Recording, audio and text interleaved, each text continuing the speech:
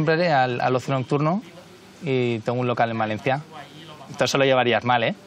¿No? No me hace mucha gracia. Ya lo sé. Porque, o sea, te he visto en algunas ocasiones como con muchas inseguridades, con muchos miedos. Y al final, yo creo que tú tienes que... O sea, yo siempre pienso, una persona que está contigo te tiene que elegir por libertad, ¿no? Y él es libre y te dice, vale, yo quiero estar contigo, él lo decide.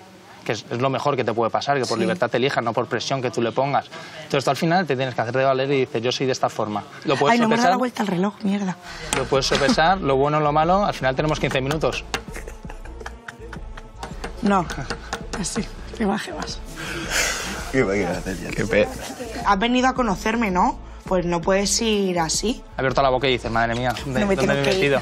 Muy bien, luego nos vemos. A lo mejor he quedado un poco borde, pero es que lo he sentido así, de verdad. Celia, la verdad es que va a cuchillo con ellos, no les da pie a nada y no creo que se abra ninguno. ¿Qué tal, Cari? ¿Cómo estás? Muy bien. ¿Tú qué tal? Muy bien, aquí ¿Cómo te llamas? con ganas de empezar, Pablo. Encantada. Bailadora de flamenco, ¿eh? Sí. ¿Y ¿Dónde tú? vamos a encajar? Yo soy recortador de toros. Ole, con mi Entonces- primo. O sea, recortador. Sí, soy recortador profesional de toros, me dedico a ello. Que sí, que nos ha quedado claro. Qué bonito. Y ya te digo, hago toda la temporada de verano aquí y tal, y luego siempre en invierno me suelo ir al extranjero. Suelo estar en México, yo que sé, en muchos países de al lado. ¿Haciendo recortes por ahí también los hacen? ¿En serio? Mi familia es mucho de toros y mi primo es recortador también. Hostia, pues Ole. seguro que le conozco, ya te preguntaré a ver quién es. La Cari es una chica muy explosiva y muy activa, igual que yo, y la verdad que desde el minuto 1 me atrapó. ¿Qué edad tienes? Tengo 29 años. 29. Sí. Vale. Aparento un poquito menos, pero bueno. No, está bien. Ya me considero una persona madura, aunque esté como una puta regadera, pero Qué bueno. guay, tío, me encanta. O sea, ¿y cómo te dedicas solo a los recortes? Me apasiona. Cuéntame A ver, cosas. A mí es que lo he mamado desde pequeñito, desde el pueblo, y entonces... En el pueblo, sí, vale. hasta que dije, joder, empecé muy joven y dije, joder, quiero competir, quiero ganarme la vida de esto, y joder, y si te pagan en algo que te gusta... Por supuesto, Y lo como fui a mí, enlazando y fui peleando por ello y luchando hasta que, joder, he estado en todas las mejores plazas de España, he viajado un montón y es, yo qué sé, son las experiencias de mi vida. Hombre, claro. Sí. A mí con el flamenco también, todo Sí. lo que pueda ir por ahí bailando, eso es lo que me llevo. ¿Cómo baja esto? Eso es lo que me llevo. Yo creo que puede haber feeling con Pablo porque los dos somos artistas y yo creo que nos podríamos compenetrar muy bien. Pueden llegar a gustarse y aparte que es que Cari, pues es que desprende una luz que, vamos, ilumina a cualquiera con su personalidad.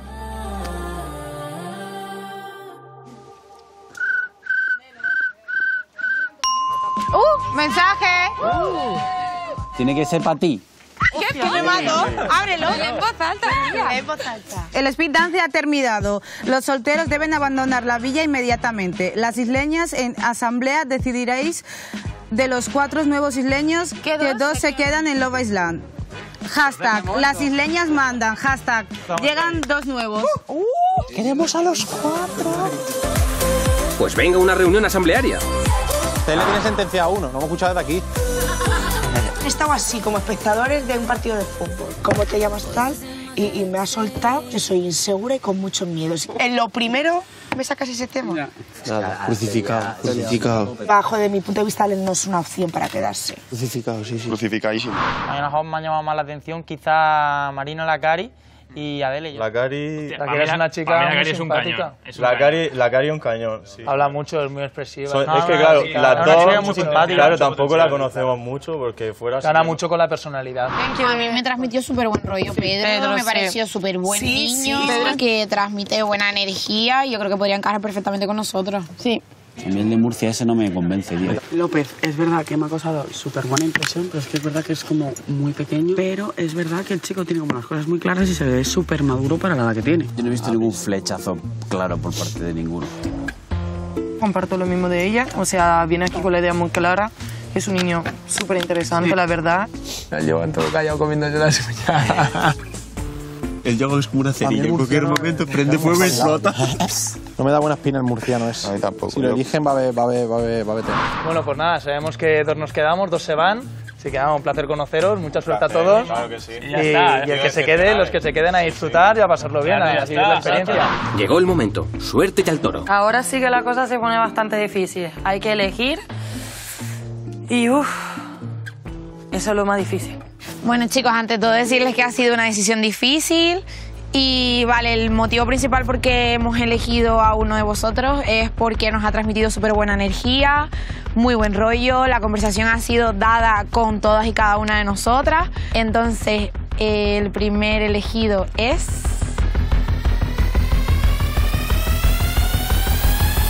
Pedro.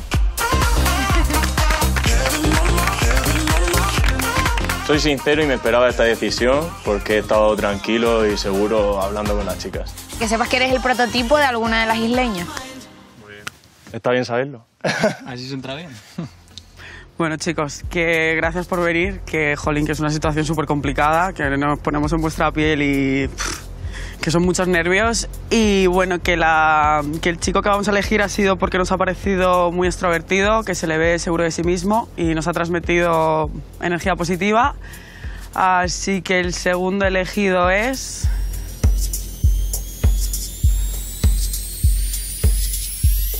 Pablo. Vamos, chicos. Vengo a tope con muchísimas ganas para conocer a todas las chicas. Voy a abrir mi corazón, voy a intentar enamorarme, que yo creo que ya es hora. Yo creo que a Pablo, vamos, le gusta Bea 100% y creo que también le puede gustar Marina. Creo que ninguno de los dos puede llegar a tener algo con Celia. No estoy ni preocupado, ni celoso, ni nervioso.